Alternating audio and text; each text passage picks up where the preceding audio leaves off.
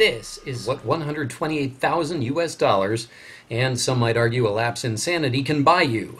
MS Watersports has created the JetLev-Flyer. This jetpack, or personal propulsion device, can reach top speeds of a little over 40 miles per hour and reach an altitude of about 50 feet. Unlike other jetpacks, this one can keep its pilot aloft for hours and fly for about 186 miles. The reason is that this one leaves its fuel supply and power plant on the ground, or more appropriately on the water. That's it there, floating in the little pod on the right. A 4-stroke power plant that the German manufacturer says can range from 130 to 300 horsepower is housed, along with the fuel to run it, in a floating mini boat. That floating power pack is tethered to the jetpack by a long hose that delivers pressurized water to the control nozzles.